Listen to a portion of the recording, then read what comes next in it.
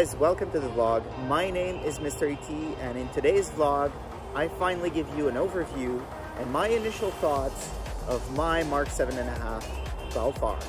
Stay tuned.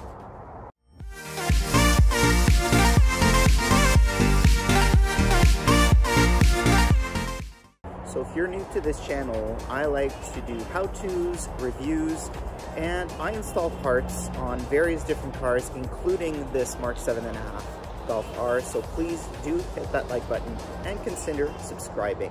So in today's vlog, I'm gonna go over what I really like about this car, what I don't like quite that much. I'm gonna compare it to my previous Mark 7.5 GTI, that was a 2015. And I'm also going to give you my overall thoughts around how I feel this car will do year-round as a daily driver. So let's start talking about the differences between the Mark 7.5 Golf R and the Mark 7.5 GTI. So of course, the biggest difference is the all-wheel drive system. That is absolutely fantastic, by the way. The second difference, of course, is the engine. So it is the same 2-liter block, but instead of making 210 horsepower and 258 pound-feet of torque, this one makes 288 horsepower and 280 pound-feet of torque. And so it's got a revised cylinder head, it's got a bigger turbo, it's got a few little things that are different on the bottom end to really give you a little bit more horsepower and more torque. And you can really feel it. And between you and I believe this car is actually underrated and probably makes closer to 310-ish horsepower and about the same as far as torque. The next thing in my case is I had a manual 6-speed transmission in my previous car, and this is the 7-speed DSG transmission. So I've got a few different driving modes that were not available in the GTI, one of them being race, and unfortunately I do also have a feature with the DSG where the engine will start and stop just to save a bit of gas. And we're going to go over that in a few moments, but that's definitely not something I like very much. Aside from that, you delete the sunroof on the Golf R, and you also do not have the fog lights. The fog lights I do miss a little bit, but these headlights are absolutely fantastic at night, and they look really cool as well.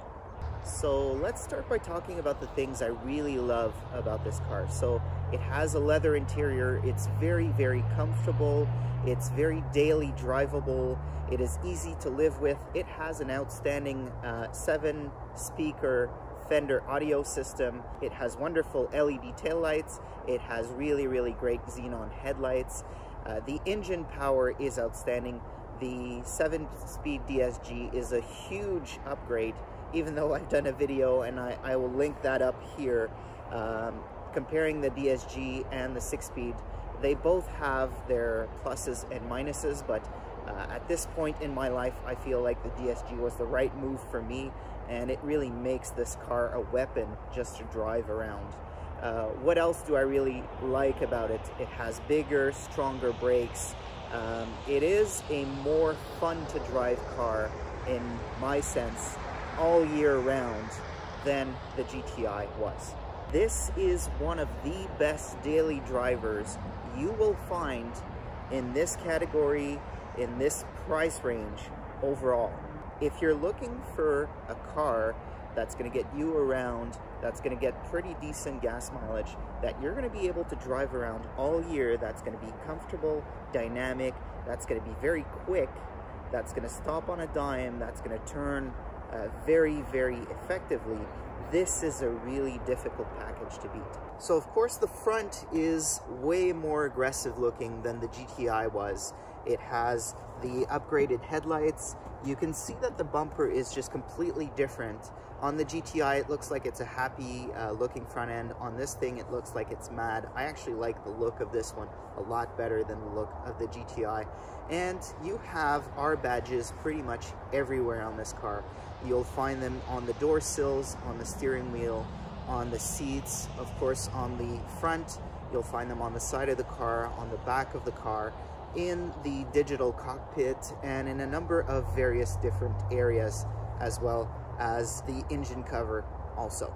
On the rear, aside from the upgraded taillights, different in the Mark 7, you also have the quad exhaust, and that's really the biggest difference you're going to see on an R versus a GTI.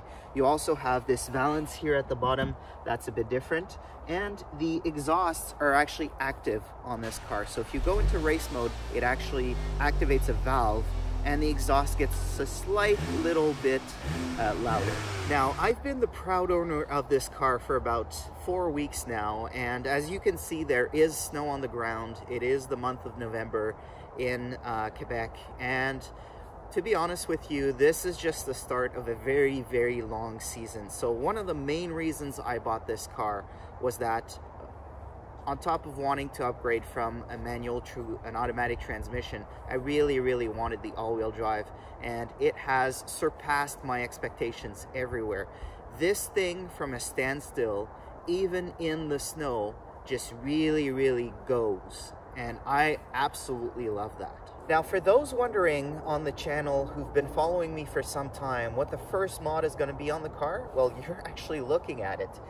The windows are now tinted, so they're tinted 15% in the back, 50% in the front, and I've also done a clear bra on the hood just to protect it, because when we do clear the roads here to make sure that there is no ice in the winter, there's a lot of salt and a lot of rocks, and unfortunately that can damage the front of the car. I had not done that on the GTI, and I regretted it ever since I purchased it new. So this time around, I went ahead and decided to install clear bra on the front of the car.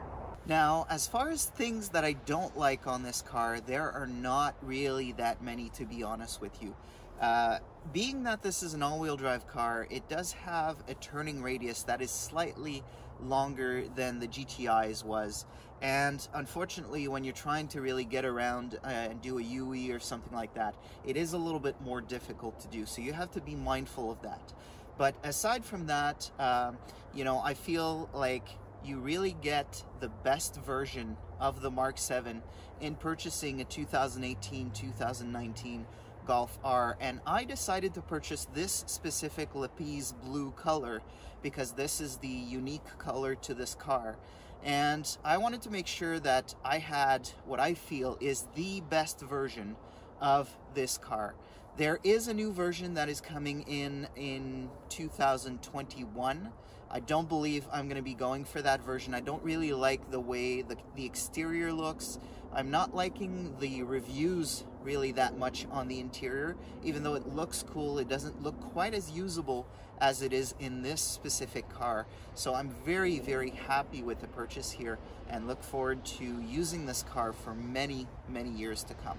Now, on the interior, you basically get the same seats as you would in a GTI. These are, of course, leather instead of being the Jack Terry cloth that I had in the previous version. The driver's side seat is actually power instead of being manual, but unfortunately, even though this is a $43,000 car, the passenger seat I'm currently sitting in is still manual.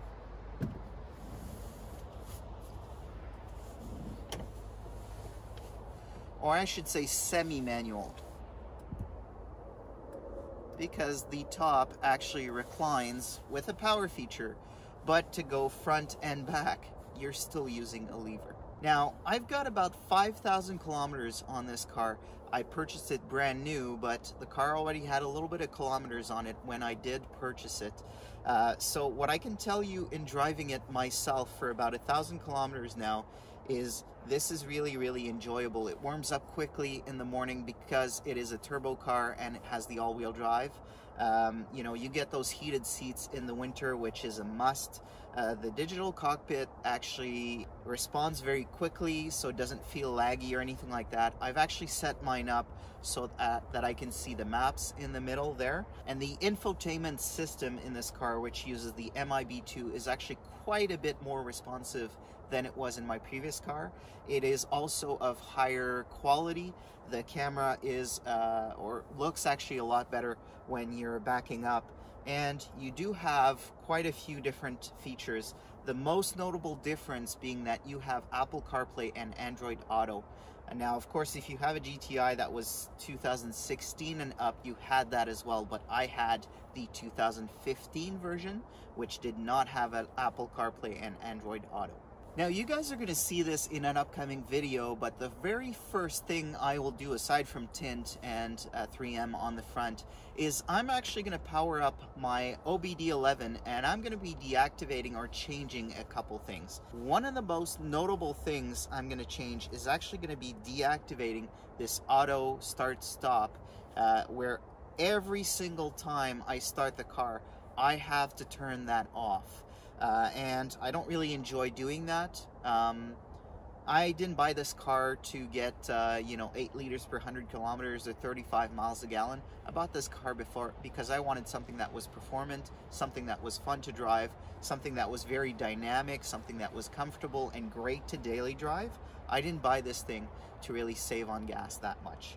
So I'm going to be deactivating that. I'm going to be playing around with the sound actor a little bit, as I did in my GTI, because I don't like that real fake noise. I will likely modify a couple things to get some real noise out of this car. Not too much, because I want to keep daily driving it, but perhaps just a little bit more personality than it has right now. So let's continue now, and I will take you guys on the road, and we'll keep talking about how I feel about this car. So, as you guys can see, I'm in this pit of snow here, and I'm basically just going to press on the gas. In a normal front-wheel drive car, I would have trouble getting out of this space here, because the snow is way above a normal level on a street. And because of the all-wheel drive, it's basically like nothing else, right?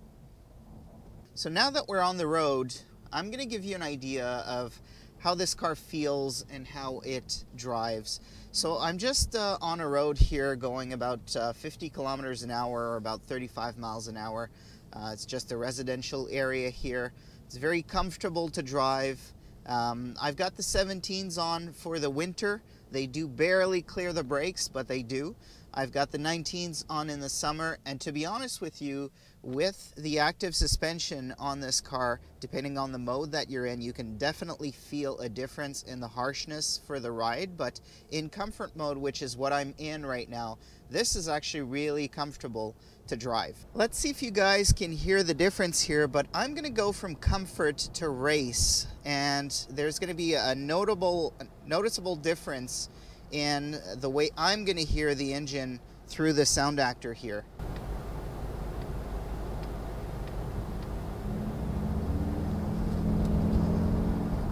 So as you can see, the ride is a little bit harsher. Maybe you can see that through the camera, and I can certainly feel it. So that's an interesting thing, is sometimes in certain cars you have some different driving modes and you can't really feel the difference. In this car, you can really feel the difference when you're going from one to another. So just getting on the highway here, I can be on the power really, really early. I'm going to negotiate this this S-curve. And on the power, and we can be on the power a lot earlier here because of this all-wheel drive system. So I'm sitting in race mode on the highway. The transmission is in sport, so it is keeping the revs at 2,500 RPMs, and I'm going 105 kilometers an hour, so about 61, 62 miles per hour. And if I just switch that down to drive, it's going to drop a little bit below 2,000 RPMs, so about 1,900 or so. So if you're just driving around, of course, keeping it in drive is the thing to do. But if you want to pass somebody, and I'm going to do that here.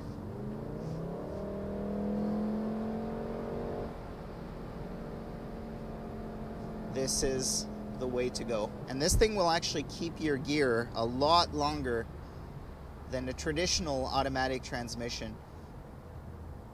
It will also downshift, so you can actually hear the cracks and pops as it's downshifting for you, which is really interesting and makes the driving experience a little bit more fun. And I'm just gonna loop around and get back on the highway. Now you have to be careful with this car because it has a substantial amount of power, so going way above the speed limit is quite easy to do. So now let's switch ourselves into manual mode. So I'm currently in 3rd gear.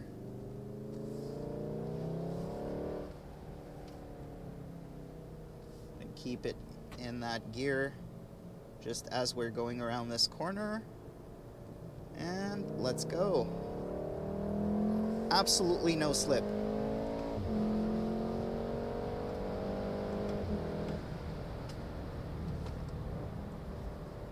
And we're gonna slow this thing down here.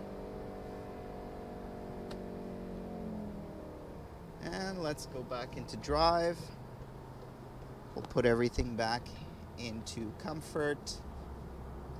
And we're back to just driving a perfectly standard car. So that is the absolute beauty of this Mark 7.5 Golf R, is when you want to go fast, you go fast.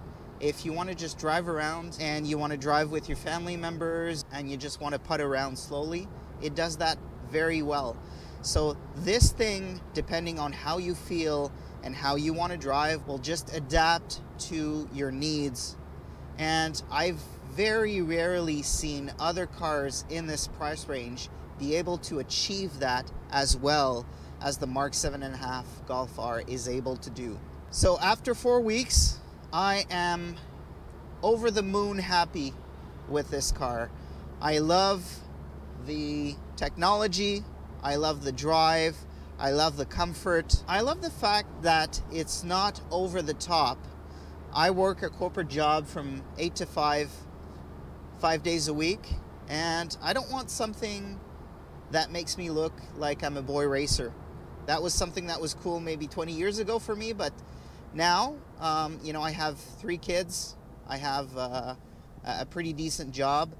That's not what I'm looking for anymore, and this thing basically looks like a normal Golf when you need it to, and when you want performance, there it is. So overall, really, really happy with this purchase. And if any of you guys are looking to purchase a 2016 to 2019 Golf R, no matter what version you're gonna buy, whether it's the automatic, whether it's the manual, whether it's the Mark 7 or Mark 7.5, you cannot go wrong. This is just a fantastic car to drive, to live with every day. And all that's left really for me is to see how this car ages, to see if the reliability will be there. But if I take for a second my Mark 7 GTI, which I had for 5 years, and I drove for close to 70,000 kilometers, about 50,000 miles, that thing was outstanding. So I'm expecting the Mark 7 really to be the first real version of these Volkswagens that is really reliable, that is really well built, and that doesn't have issues very, very often. So I guess we'll see as this thing ages. Stay tuned for our next video where we go into the computer, we install the OBD11, and we start playing around with a few features. Disconnect or deactivate, I should say, certain things that I don't like, activate other things that are not activated from the factory, and I look forward to seeing you again in our next video.